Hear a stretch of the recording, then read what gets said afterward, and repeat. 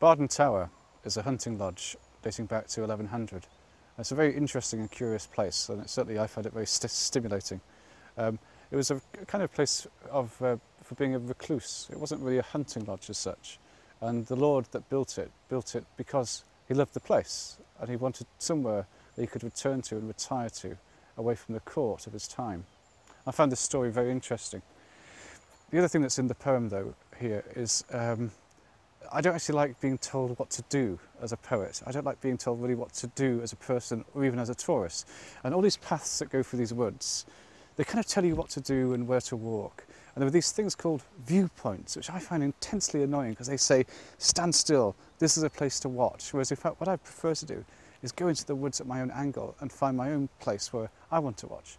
So this poem kind of toys around with the two ideas of being slightly annoyed by being told what to do by my viewpoint here to Barden Tower, but also the kind of responses that nature sometimes gives in a person and how they might respond with a building sense like this, or with a symphony, say, like Sibelius.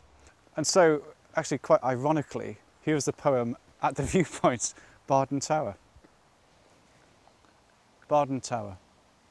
I have heard a tourist claim this view as though she bought it at cost, an expensive mirror. Unseen and ornately, ivy throws its ropes across the leaf litter, shifting a forest's massive furniture. The mosses' robes veil the thrones of fallen oaks. Trees pulse with lichen light.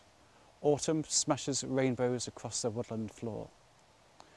You may never have seen these trees more brilliantly than when you turned your eyes to that hunting lodge and sensed the light kindle a million leaf mirrors.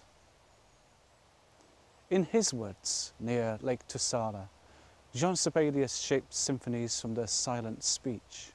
Firs bowed violins while his swans sailed, keening. Before his death, a solitary swan veered over and made him her own. I am close to you, who once shared this view. This is not my sky, my flight, my words. This is not a mirror.